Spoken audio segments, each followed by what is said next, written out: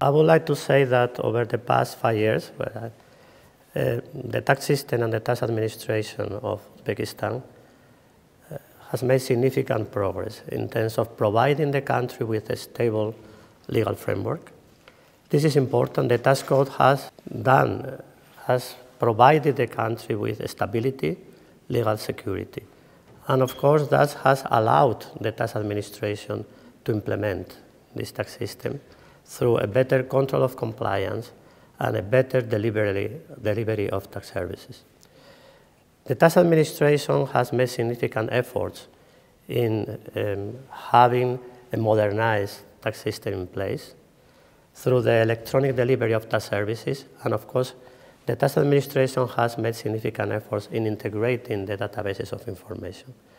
There has been a lot of efforts in integrating different databases of information, and that has improved the implementation of the tax system.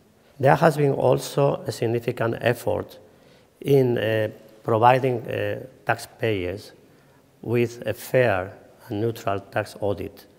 That's why the tax administration has implemented a risk management system to select cases for audit based on the risk that has posed to revenue. There has been also a significant effort in delivering all the services electronically.